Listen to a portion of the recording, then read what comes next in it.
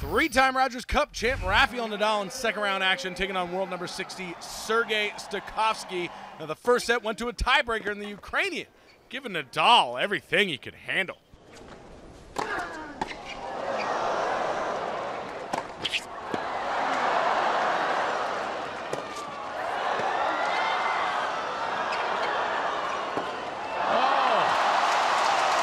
Themselves a overhead drill.